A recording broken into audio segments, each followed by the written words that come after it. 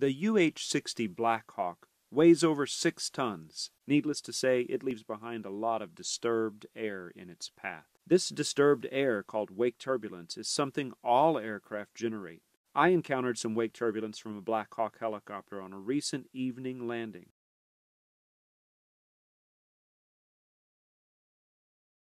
I had originally planned to do a short approach to practice a power-off 180 landing, but when I noticed that the helicopter was parked for an extended period of time at the end of the runway, I aborted the short approach and delayed my own landing as much as possible. While the turbulence had dissipated enough for me to maintain control of the airplane, the rolling forces trying to lift my right wing were significant and required immediate correction. In hindsight, I should have requested an extended downwind to provide even more time for this turbulent air to dissipate. Wake turbulence is something to be vigilant about, and something we should all work hard to avoid encountering.